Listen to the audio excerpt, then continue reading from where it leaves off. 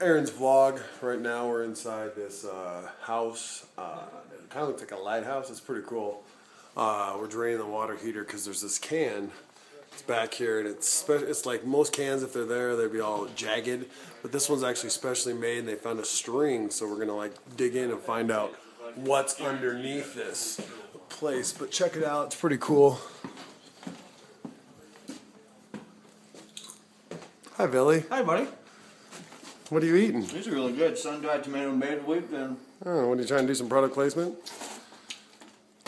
These are good. These crackers. Yep. But check it out. This is kind of like the structure of the place. Go upstairs. It's pretty awesome. Just unique. Looks out over the